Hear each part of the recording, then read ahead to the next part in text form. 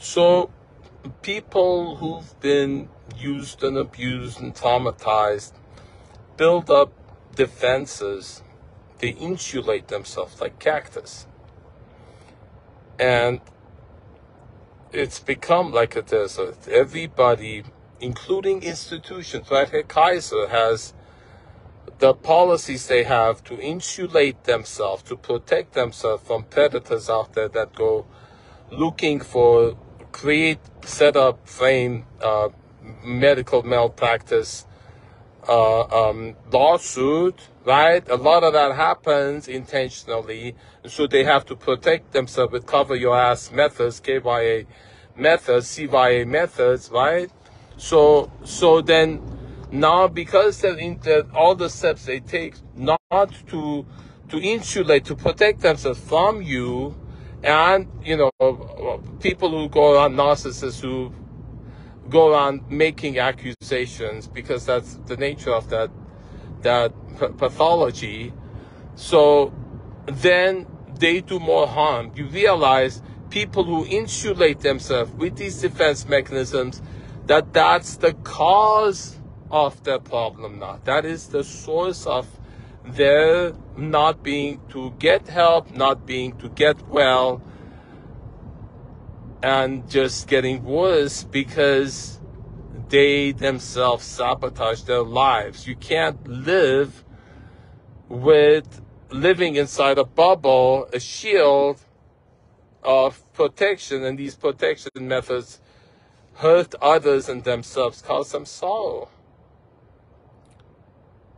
The protections people and institutions have put in place is the source of so much sorrow and dysfunction in this society.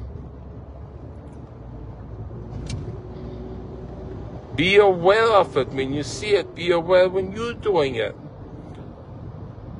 People need connection. You can't help people if you're insulating yourself from them. You can't get help if you're insulating, putting armor. You cannot heal. A doctor, therapist, psychologist cannot help or get help. People cannot help or get help while they're putting armor between them and others. That's a fact. And that everybody's doing that. The whole society has become capped, these quarantine bubbles. Individuals and institutions want to be insular. They want to protect themselves inside these capsules of defenses and yet function and do business with each other. It can't work that way. We need to be able to connect with each other again.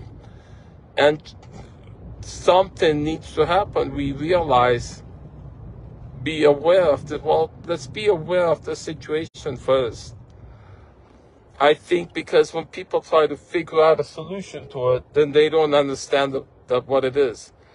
Just see what it's, I think seeing what it is itself is at least part of the solution. Just see what it is first without any intention to do something about it.